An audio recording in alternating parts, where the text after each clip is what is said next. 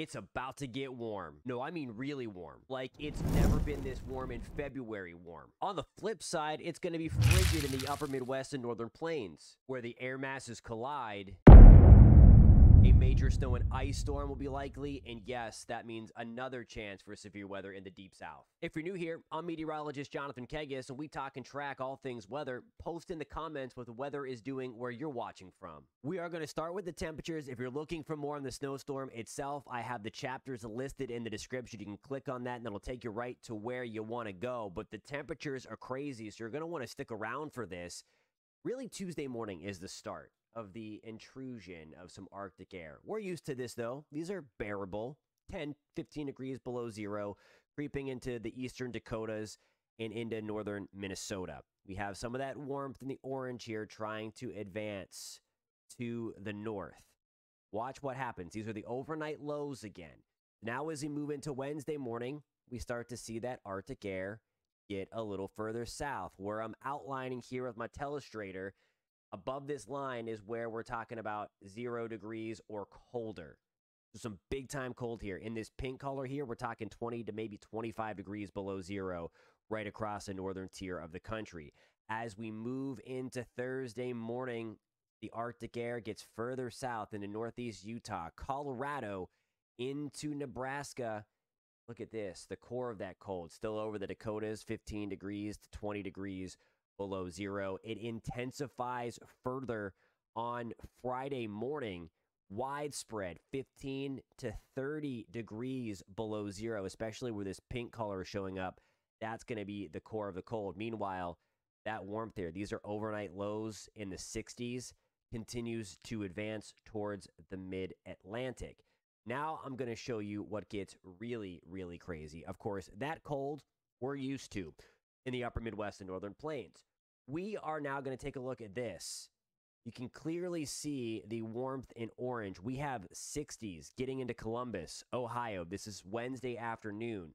We just talked about those crazy cold temperatures in Kansas and Nebraska, but look at southeast Kansas. Low to mid 70s, panhandle of Nebraska, not that far of a drive away. We're talking single digits. So a huge, crazy divide, and it's right in this battle zone area that is going to help to get that big winter storm rolling, not to mention the deep south. Look at that. We're talking upper 80s, maybe even low to mid 90s in extreme South Texas. Speaking of 90s, we have those show up through the Florida Peninsula. Forecast for Orlando, Florida on Thursday afternoon is 91 degrees. If that comes into fruition, which I think it will, that would break the all-time high temperature record for the month of February. The current record is 90 degrees. Look at the 80s, closing in on Richmond, Virginia. 80s all the way through North and South Carolina. Just insane amounts of warmth. 70 in Pittsburgh. 70s as well, just outside of Philly. I don't think the crazy warmth quite makes it to New York City, as that storm would kind of be rolling in this direction. You're talking 40s and 50s. Nonetheless, the big-time warmth south of that line, crazy records could be broken. The other crazy thing to note, again, it's February, but the longevity of this. We do have some of that cold forcing the warmth back to the south, but notice through New Mexico, Arizona, and still Southern Virginia and point south, the ridiculous, abnormal heat is going to continue. If you just happen to be enjoying this video or find it helpful, please hit that thumbs up button. It does help me out more than you know. Now, the difference in temperature is what drives the weather. The crazy differences in temperature across the country will help to create a massive storm. We're going to pick this up now. This is the European rendition on Monday, and we have some snow through western Montana into the mountains of Idaho and into northwest Wyoming. We have another piece of it. There's the low pressure right there. Little clipper system moving through Minnesota to bring us a little bit of accumulating snow. Nothing crazy with these. You see that clipper there by Tuesday morning is now moving through the Great Lakes. Again, that is not our main system. Our main system, and it's kind of a weird one. I'll show you why in a second, but look at it. There's a very expansive area of snow.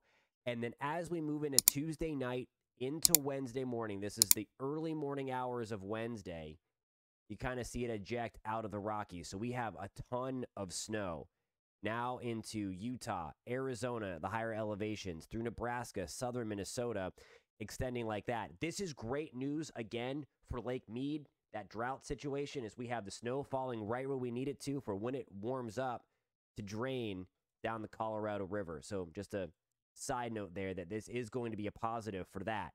Look at this system really light up. Chicago, we're going to be right on the fringe here, but I think we might get ice out of the deal. That's what that pink color is.